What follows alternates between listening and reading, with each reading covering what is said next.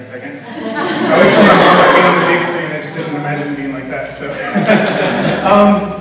I, very much like a lot of people in here, struggled with my weight for a while. I did not grow up heavy at all. I was actually probably about 175 pounds up until the point where I was 23.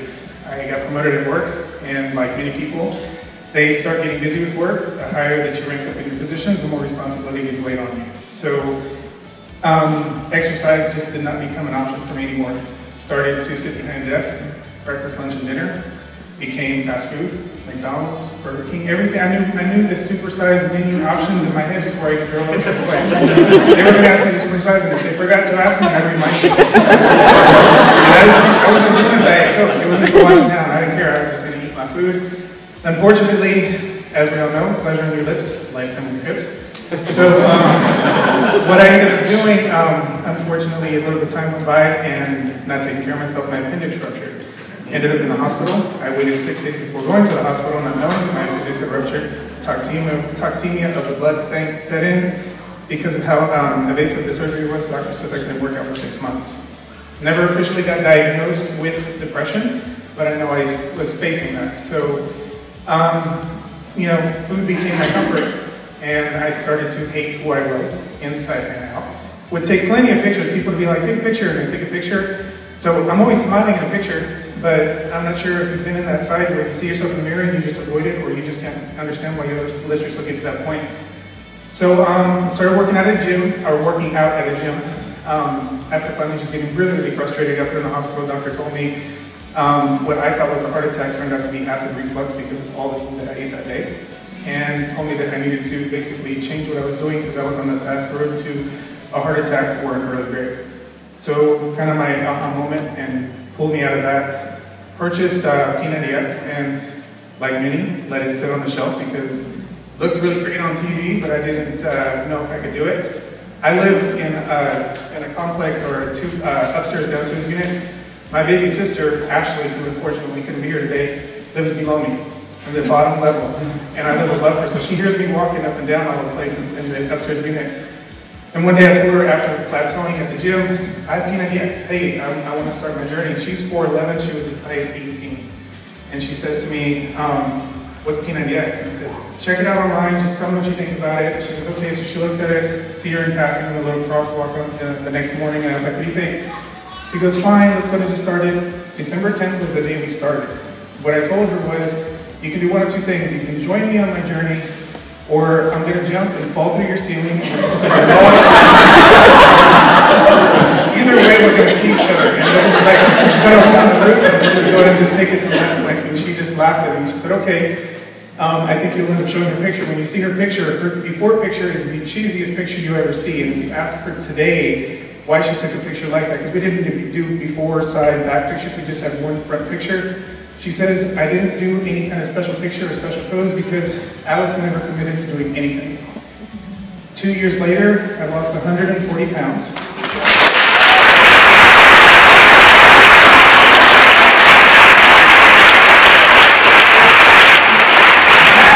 And my two sisters, I actually have two sisters that started their journey with me on the exact same day. One of which is my sister Ashley. She's a size 18 when she started. She's over there, she's a size 2 now.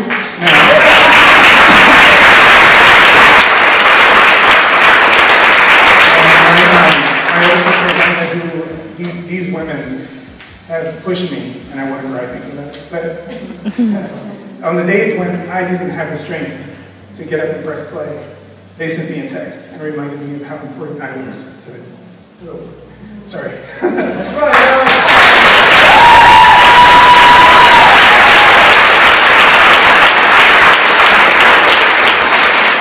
So I wish they could have been here. I mean, that would have just been so inspiring for me, but I'm going to make sure they're here at the next one. But like what you said, I mean, it's so important. I mean, if you brought a guest with you, you brought them here for a reason. I mean, when I talk about Beachbody, I get so passionate about Beachbody. It's not about a quick dollar. It's about the fact that they genuinely care about you. They're putting nutrition out there for you. It's good for you. It's not all kinds of toxic stuff that's going to kill you in the long run. It's amazing. It's amazing what this company does and what it stands for. They are genuinely out there to end the trend of obesity. And when people tell me obesity runs in my family, I tell them, no, it's because no one runs in your family. That's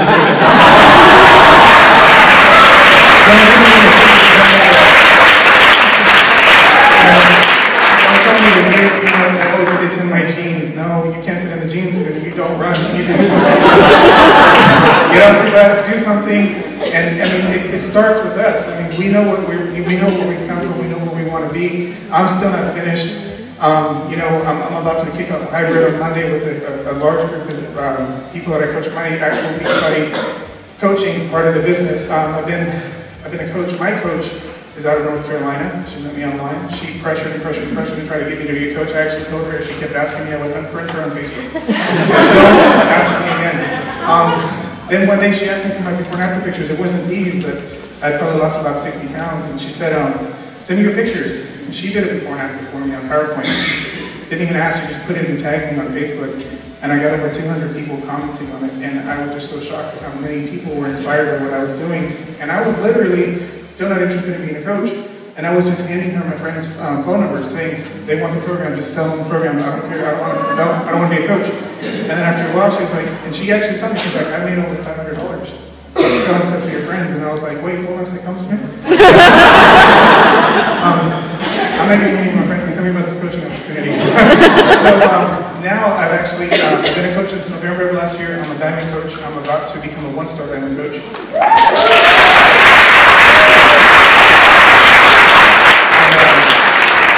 I have a group online called Mission X, and I coach over 450 people. And there's several coaches that are in here that I personally know that are in that group. And literally, it's you know, sometimes some people get really territorial about, oh, I can't put another coach with somebody that's not in my downline and stuff. I don't care. I don't, because we're all in this for the same reason. I mean, that person's already signed up underneath me. I'm not worried about somebody stealing them because their faithfulness is to me. And if I get stuck on a question about Shalene Extreme, I might be able to try to tag Heather, who's done it, you know, and say, you know, I have no idea what that's like, but I have some amazing people in my group that can share with you what that is. And so that's what it's for. We just, you know, the group really runs itself. It's amazing at how many people post on a daily basis. And it's nothing but inspiration and motivation to just keep people going and remind them of how important it is to press play. So that's it. So